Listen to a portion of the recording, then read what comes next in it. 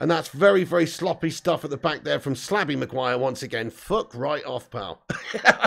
Just so slow, dawdling on it. He gets closed down, and it's almost an opportunity for Brentford. It's gone out for a throw, but just needless pressure inviting on himself by Slabby Maguire there in his own area. I don't understand what goes through his head. I don't get it. It wasn't that bad, but it's like, just fucking get the ball away quick, son. You know what I mean? Oh, no, it's an absolute howler by Davide De Gea. Fuck me. He's been blinded by the fucking low sun at the Brentford fucking Community Stadium, or the Gtech Stadium, whatever the fuck it's called. Basically a fucking leisure centre. We've got pumped up at a fucking leisure centre. It's 1-0 already. David De Gea with an absolute fucking howler. It must be a full moon tonight, bros, because that's a fucking absolute howler, dudes. Look at this. It's the sunshine's got him. I don't know, mate. I mean, it's very sunny there. Not that he should have the old Chris Kirkland fucking cap on the go. He's absolutely had a stinker, guys. He's got down low to his left. It's gone underneath his body. He's fucking had a nightmare, dude. Davide De Gea. I mean, there's no block from Martinez. Martinez got to get a foot in as well. He's getting across. He's scrambling across. He doesn't get the stop off. He doesn't get a block off. Look at that shit by Martinez as well. But Davide De Gea, it's just an absolute schoolboy piece of goalkeeping from the guy, man. Schoolboy. He knows he's got his face planted in the fucking turf, mate. He knows what a howler that was. Shocking, mate. We do not need this start, guys. Fucking hell, man. Dasilva gets the goal. It's a trickling, gash, girly effort to the bottom right-hand corner. David De Gea should save it all day, and he's completely shat it. We just haven't been able to create anything so far. Or get the ball to him. It's an absolute gash-up error at the back, guys. We gifted a chance away. And there's a foul that's committed there by Slabbo Maguire. He's fucking going to get a yellow card, thankfully. Fucking hell. I thought he was going to get sent then. Fuck off, Slabby Maguire again. Gifting them opportunity on the edge of the area there. He's been done, so he brings him down. Cynical challenge by Slabby. What's he doing in the first place with that piss poor pass, mate? Get off the pitch, man! No! We can't keep letting this happen every single fucking week. He's passed it to Eriksen when he's got a player closing him down. Why are we doing this, Harry Maguire, my son? You're fucking awful. And then he's just lunged in and completely fouled the player. Lucky to not get sent off and get a red card. Lucky to not get a fucking penalty given away from him. The guy's a fucking liability, my son. He thinks it's a good idea to play it into the feet of Eriksen, who's being quickly closed down from a player behind him, hence why he loses the ball. And they get a chance. And then so Slabby Maguire then has to flap around. He's not got the pace to get back, so he lunges in and gives away a...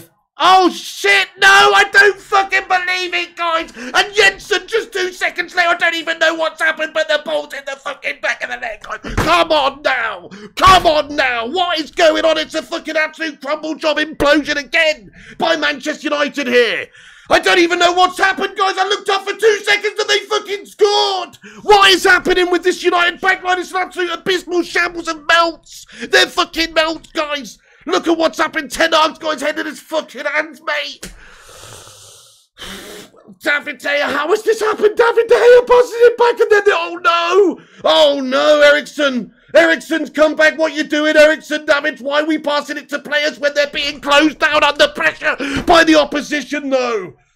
David with a bad pass out. Eriksen's got it all wrong and gifted it to Brentford. Is he still playing for fucking Brentford, this guy? Is he a fucking mole from Thomas Frank or something?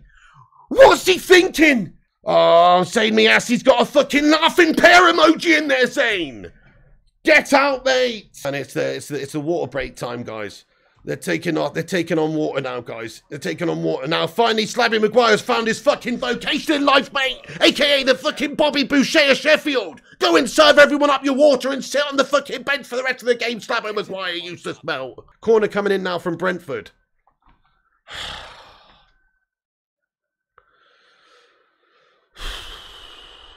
Headed back across goal from the 6-yard box and nodded in. I don't believe it, guys. 3-0 fucking Ben Mee scored, guys. Ben Mee over because we're getting absolutely fucking penetrated, man. It's fucking Ben Mee's nodded it in, guys. It was a corner in, stuck up at the back stick and headed back across the fucking goal line. Ben Mee's at the back post to bend us over and finish us 3-0. Brentford in the first fucking 30 minutes of the game. And the fucking Britannia fucking, not even the Britannia, Brentford fucking Gtech Cash Up Stadium, whatever you fucking want to call it, mate. This is an embarrassment. It's a fucking embarrassment, mate. So easy at the back, the header, and Ben Mee's just falling it over the fucking line, son. Over the fucking line. Oh, look at Martinez there. Lisandro Martinez, but he's coming. He looks like a fucking garden gnome up against Ben Mee there. He's tiny. This is the problem we're going to face with a 5'2" centre-back, mate. We've got Jermaine Defoe playing at centre-back, for fuck's sake. He's fucking tiny, mate. He's just been outdone by Ben Mee whilst Ben Mee was falling to the ground in the air because he's fucking tiny, guys. We've got an Oompa playing at centre-back, for fuck's sake, guys. Is he capable of doing it in the Premier League? I don't know. So far, it's not going too well, man. He's just been completely outclimbed there. Completely outclimbed. Fucking hell, mate. Ten Hag must feel like Willy Wonka in the fucking chocolate factory right now. This is an absolute river of shit running through Manchester United. It's an absolute river of shit. Fucking Violet Beauregard at centre-back captain in the side. It's ridiculous. Oh no, Brentford playing it on the counter-attack. It's gone from gas to gas. It's 4-0 to Brentford, guys. I don't believe what has just happened again. They've done us on the counter-attack just like that, and they're 4-0 up against us in the first half, people. This is Brentford versus Manchester United, for fuck's sake, guys.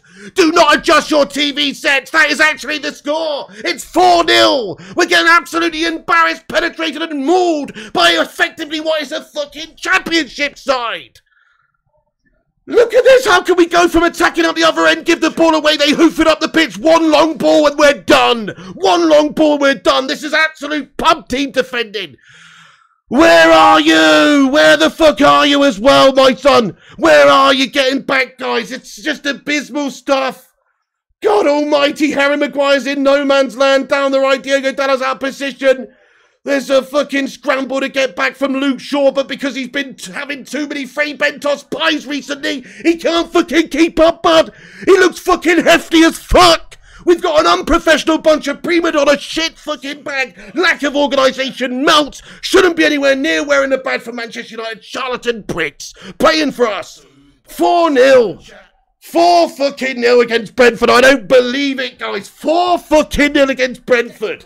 Over the top, go on Rashford, come on Rashford, go on Rashford, oh you fucking absolutely trashford, Gashford.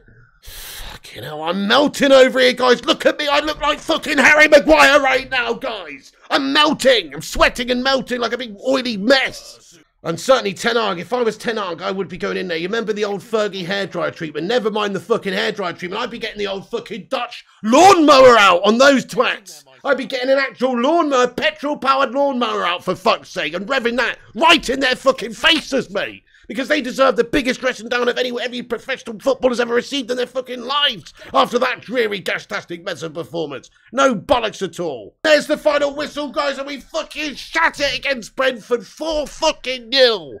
Whichever way you look at it, it's a fucking embarrassment, mate. All the damage done in 30 minutes as well at the Brentford Community Stadium, or the Gtech Arena, or whatever the fuck you want to call it.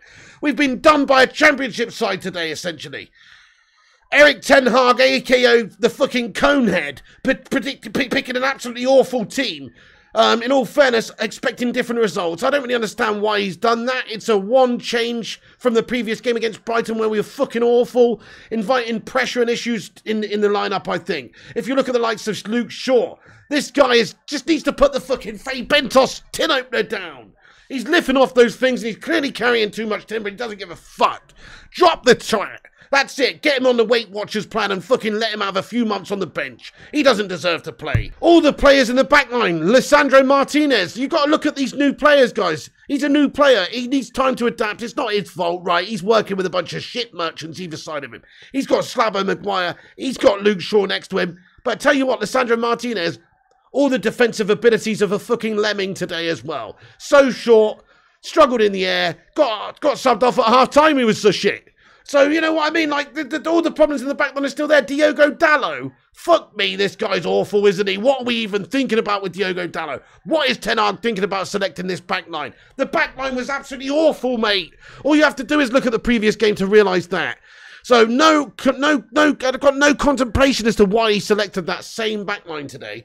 Also, you've got to say, though, that as much as Ten Hag is an awful, awful selector of the team today, and his tactics were completely non-existent and dreary, the individuals within the team, all of them, just need to hang their heads in shame. They're not fucking good enough for Manchester United, guys. We've proven it time and time again now. They need to all be dropped. They need to all be sold. We've seen enough of these idiots playing every single week, ruining themselves in front of our very own eyes. Marcus Rashford, he's not a Manchester United player. Sell the twat to PSG. They'd be foolish to take him.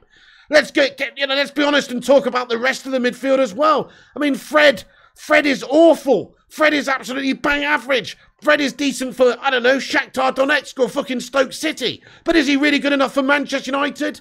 Manchester United, the greatest English club in the history of this country? No. He's not good enough for Manchester United, in my opinion. Maybe as a squad player, as a backup.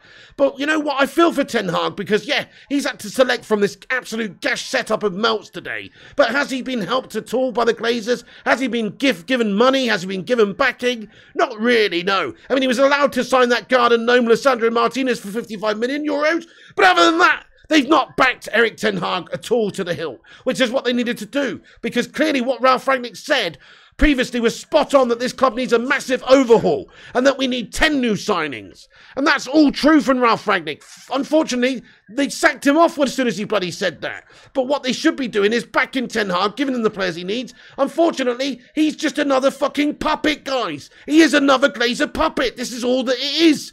And he seems to be making the same grave errors as a lot of the other previous managers have done, selecting the same old gash players. He has a human tree as his captain, and he expects different results to the previous fucking managers. And I don't get it, guys. So, look, Ten Hag's only just come in. We're not going to blame Ten Hag. Let's not blame Ten Hag. Let's not blame Ten Hag. He said he's just come in, yada, yada, yada, blah, blah, blah. He's still the guy that's selecting the team, though. And he has to learn from these mistakes. He obviously didn't learn enough from that humiliation against Brighton the other day. He's had to come to the fucking Gtech Arena and get pumped by Brentford 4-0 in order to hopefully realise that some of these players are shit. Some of these players deserve to be dropped. We need youth players coming in to replace them at the very least, or we need to go out there and sign new players. These guys are not to the standard, folks. You cannot tell me that Luke Shaw's good enough to be a Manchester United player, or Diogo Dalot is sound enough defensively, or Harry Maguire the fucking Finch is a good enough captain for Manchester United, because he's not. Where's the ambition and the investment from the Glazers? Where are they prepared to go and spend the money to actually have some ambition to challenge with the top teams? Ralf Rangnick was right, guys. We need 10 new players. You can see week to week how much we're struggling against lesser teams. I'll go as far as to say it, guys. We might have some good players, but this is the worst team in the league. We're bottom of the league, guys, after 2 games. Fucking dead bottom. 20th in the fucking league. We're literally the worst team in the league right now.